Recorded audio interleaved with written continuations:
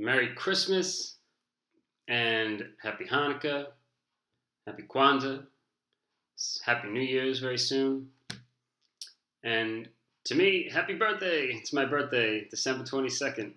And in the spirit of my father, who had a reputation of giving to others on his birthday, I'd like to give to you, my friends of the inner circle, a big thank you. My appreciation, because you provide me with ears to hear my message, and you provide me with a community that I can share with and grow with. You know, I really want to say thank you for signing to my mailing list. I want to say thank you for watching this video, and thank you for being you. So I'd like to share a little bit about my life, and I have a gift I'd like to give you in the form of an idea. And I'll get to that in just a minute. At this time of year, almost every year, without fail, for some reason I manage to feel good. It's my birthday, Christmas is 3 days away.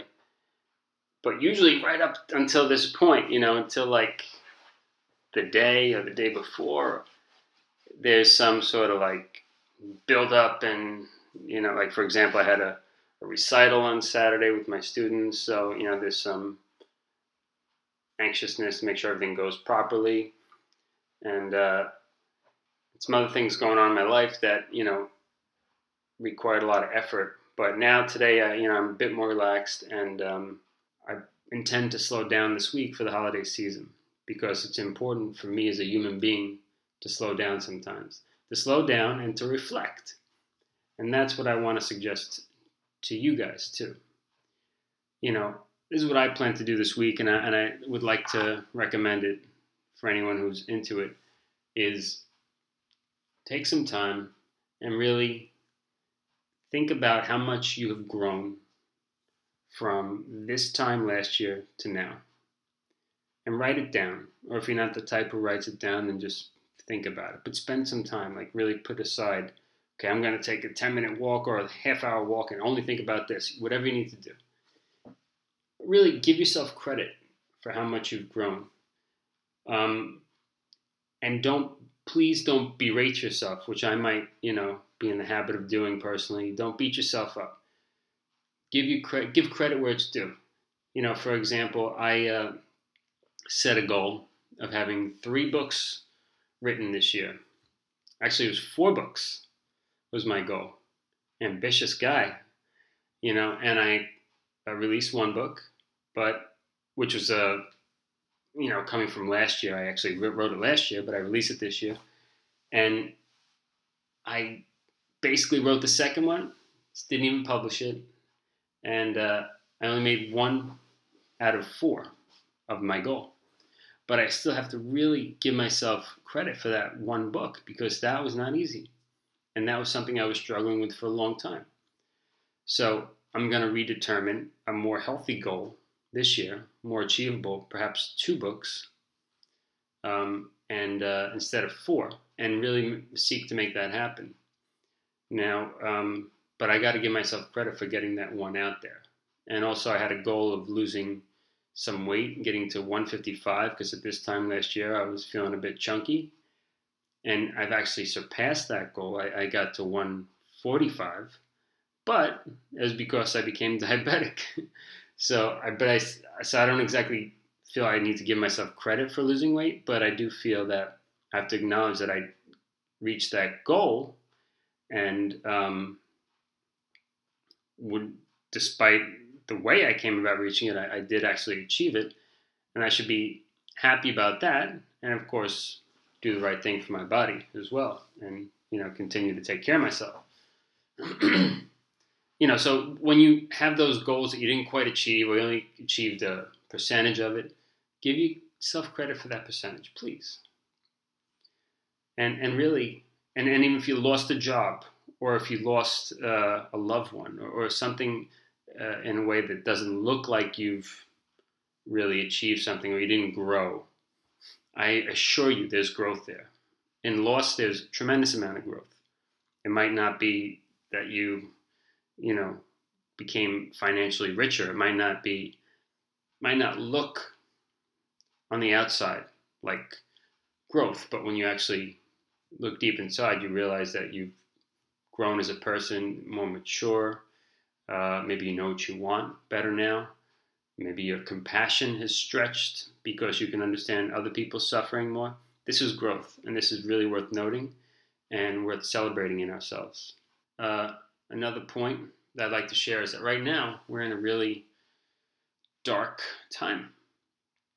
You know, our society, cops getting shot, ordinary people getting shot, uh, a lot of fear, a lot of people out of work and stuff like that. And we, we have a choice. We can let the changes of society affect our lives and run our lives, or we can choose to create change in society and be a part of that. So I really encourage you all, along with me, to create the change that we want to see in the world, to be the person that we wish our neighbor was. If we're upset at our neighbor or somebody in our family, don't look at them and think what's wrong with them. Look at them and say, okay, that person's suffering with something, and I'm going to be the example. I'm going to be the person that they look to one day and say, wow, that girl's really got the right idea. He or she cares about himself, herself, and he or she cares about other people and is living in a sustainable, healthy way.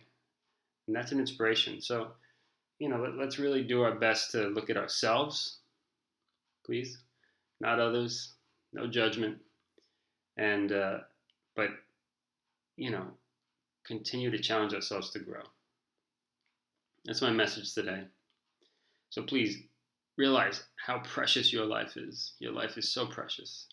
You only get one of them, right? I mean, I'm a Buddhist. I believe that there are many lives, but as John Henry Sheridan, I know there's only one, and I got to make that count.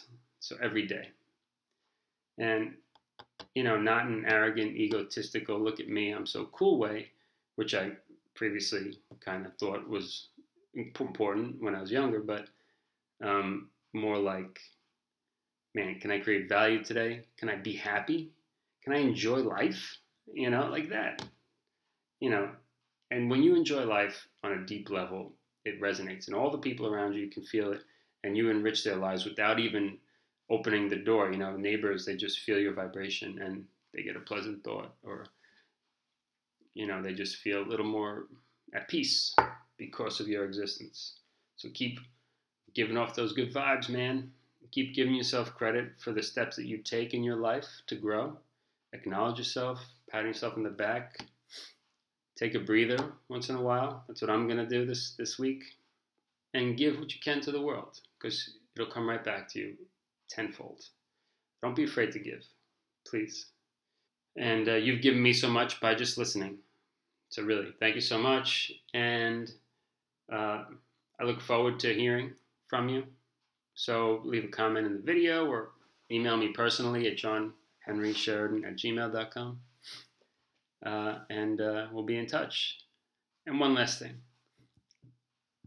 I'd like to encourage you this New Year's Day, rather than waking up with a hangover and thinking, oh man, I don't want to get up and see my family members today.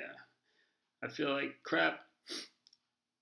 Why not land on the ground running on New Year's Day? Like you've already taken steps in the past week or two, the end of December, to really set yourself up so that January 1st, you're already on the ground running towards your goals of 2015. So that's really why I encourage you to, celebrate the past year now, and actually really think about what you didn't achieve that you'd like to achieve next year. Redetermine, set those goals, and start taking action right away, so that on January 1st you can actually be on the ground running towards the goals of 2015. Not like getting off to like dragging yourself out of bed and finding the motivation to start running. Finally, by February, you feel a little bit like you want to start walking, and then in the spring, you start running towards the goals, and you're way behind your ideal. So, of course, we're all human. We do things at different times, and we have different schedules and different rhythms in our life. But if you're willing to take my challenge, start January 1st. You're already running. You don't have to wake up and then start walking and stretching and running in spring. You're already running by January 1st. So in order for that to take place, we have to start reflecting and making goals in the next 2 weeks. So, or a week and a half. So anyway, please consider it. Thank you again so much for listening. And have a wonderful holiday season and New Year. Ciao.